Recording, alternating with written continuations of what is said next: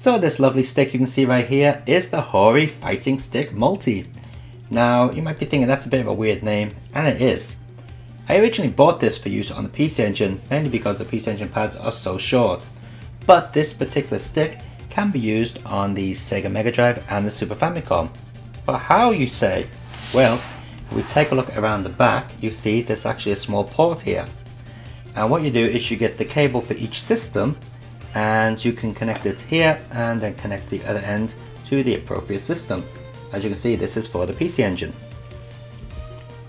Now, not only is this stick good for multiple systems, but it's also a very good stick in general.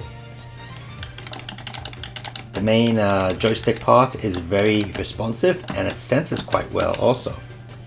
The buttons, while not micro switched, do have a nice bit of travel on them, not too much, not too little, and they feel extremely solid. Another good point about the stick is there's an automatic turbo option for each individual button, which could come in handy for, say, some shooters where you've got to keep hammering down the button. Across the top of the stick there are a few extra buttons. I'll just put it upside down so it's in frame. We have a TR select, I'm not too sure what that means. And then we have slow motion button switch here, which is actually just pausing the game on and off. Start and run, mostly for the PC Engine, but the Sega Mega Drive would use that. And then again, so would the Super Famicom. And then we have select and mode, which the Sega Mega Drive wouldn't use, unless you're using 6-button games. That would be your mode button. Now, I'm actually going to take this stick apart because it does need a good clean. So I thought maybe some people out there would be interested in seeing what's inside this little beauty, because to be honest, a lot of joysticks from the 16-bit age were pretty crap, but this is a quality one, so let's open it up, because it's going to be opened up anyway because it needs a bloody clean.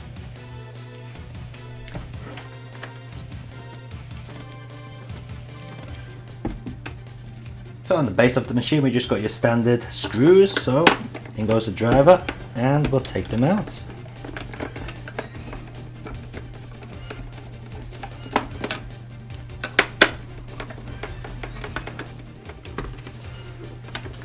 So all the screws are out, let's open this baby up. Okay, let's see. Well, that certainly explains why it's quite heavy. Man, I didn't actually mention that before, did I? But this is quite a heavy stick, and now I know why. Jesus Christ. What is that, steel? Man, that is a big chunk of steel in there. Oh man, listen. Now we know why this stick is heavy. Oh, bloody hell. I did not expect to find two big rods of steel stuck in the bottom of it. Oh god.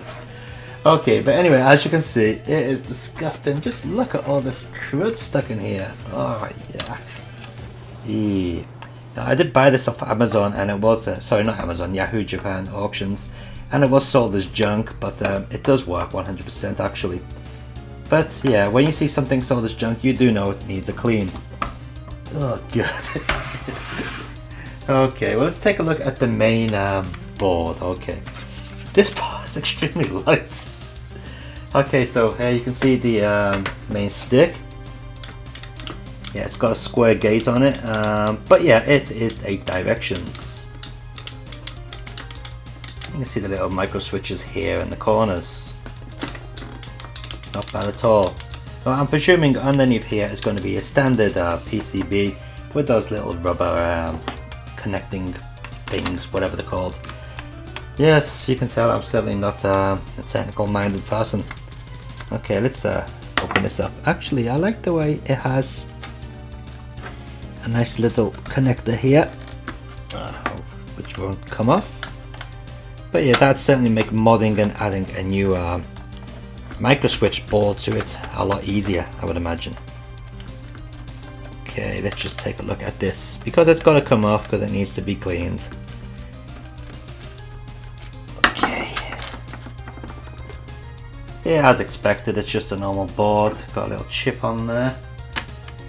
Let's see if we can get that in focus. There we go, there it is. It says Hori on it, so it's a custom Hori chip. And yes, as you'd expect, the standard little connecting pads there on the buttons. But all these are coming out because they all need a clean. Okay, so that is the actual Hori multi-fighting stick. A very nice stick, but one that needs clean. Just a quick edit here. Taking a look at the micro switches, they're actually on-roll switches. I didn't expect to see on-roll switches in a Hori joystick. And actually they all come out as well, so they can be changed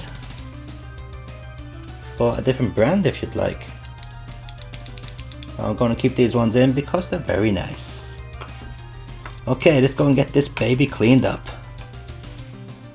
Now you may have a case where you need to clean the circuit board, and you know, you can't really put water on a circuit board, so what are you going to use to clean it? Well, I recommend picking up something like this.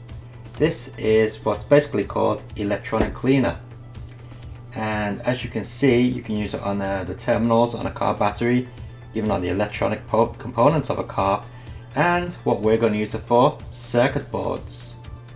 It's non-conductive and it works on pretty much anything that's electronical. Electronical, is that even a word? Electrical, that's what I meant to say. Usually these type of things come with a little straw, a bit like WD-40 really, which you can attach to the nozzle and just spray on the components as needed. But yeah, taking a look at this particular board, I don't think it's in need of a clean, to be honest. It's yeah, it's perfectly fine, so no need to give this a clean. But like I said, if you do need to clean, get yourself some electronic cleaner. So you're probably wondering what's the best way to wash this joystick. Well, it's nothing special really. Bit of warm soapy water, and then we just throw everything in. Yeah, get under that water. Now it is very handy to get yourself a soft bristle toothbrush, not a hard one mind you, a soft one, because that gets into all the little grooves and little cracks that you have in these joystick buttons, as well as the actual grooves and cracks in the case. As you can see, you can get well in there around all the little corners, get all that grime off them, keep them nice and clean. Also on the inside of the case, especially around the areas where the buttons go, you'll find some sort of orangey gunk at times. So a toothbrush really gets that stuff off really well. Also around the corners of the case as well. Another good thing about using a soft bristle toothbrush is it gets into all these little cracks and grooves around the joystick cavities.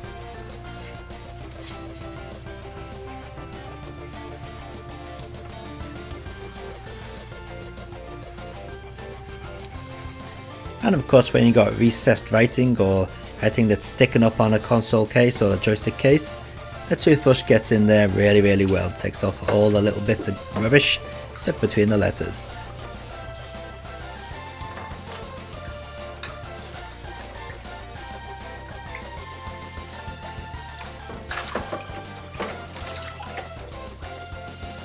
And there you go, you can see it's looking much better already. Nice and shiny. Don't be afraid to get your fingers in there, and even between those buttonholes a nice little scrub. Make sure they're nice and clean.